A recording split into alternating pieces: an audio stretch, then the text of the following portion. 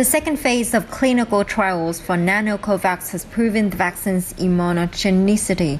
During the second stage of human trials to test the domestically produced vaccine, volunteers were vaccinated at the Hanoi-based Military Medical University and the Pasteur Institute in Ho Chi Minh City. Initial results proved the vaccine's safety and efficacy.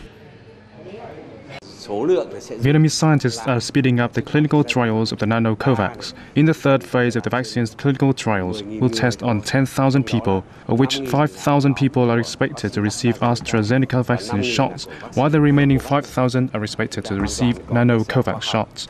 Based on the results, we'll compare the two vaccines in terms of unexpected side effects and antiviral efficiency. I believe that Vietnam will be able to produce its own COVID-19 vaccine. The administration of the second jabs of this phase is expected to be completed by the end of April.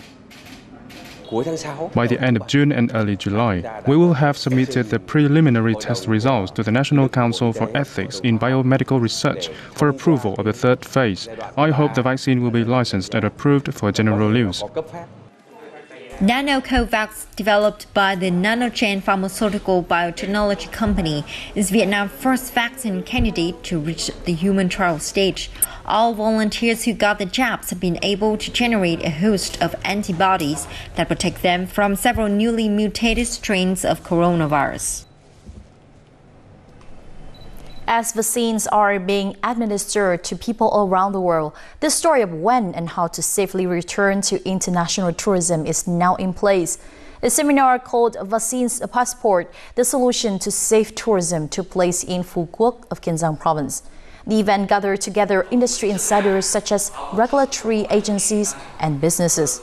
Here they discuss multidimensional information about vaccine passports and agree that Vietnam needs to prepare for this option and be ready for when the vaccine passport is widely applied.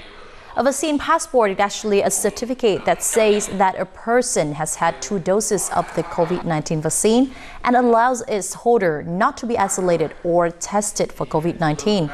Previously, the Prime Minister asked relevant ministries and agencies to review and gradually reopen international routes and draft plans to apply for a vaccine passport.